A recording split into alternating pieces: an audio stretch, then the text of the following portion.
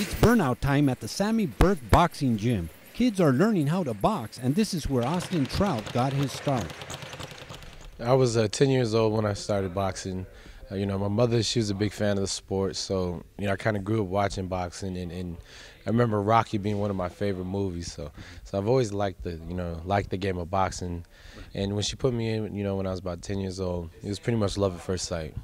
And boxing has produced some of its proudest moments. Well, definitely winning the World Championship last February, that was a big milestone in my life. Making the Olympic team as the Olympic alternate back in 2004, that's another, notable time in my boxing career. Austin was 10 years old when Louie Burke became his trainer.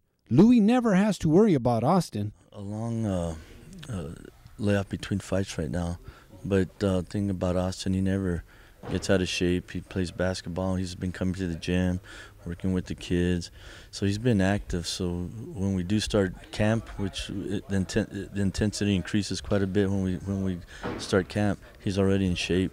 So we'll just roll into getting in better and better condition instead of forcing it. Louie's proud of what Austin's accomplished so far, but he's looking for even better things, striving toward fighting some of the biggest names in the sport.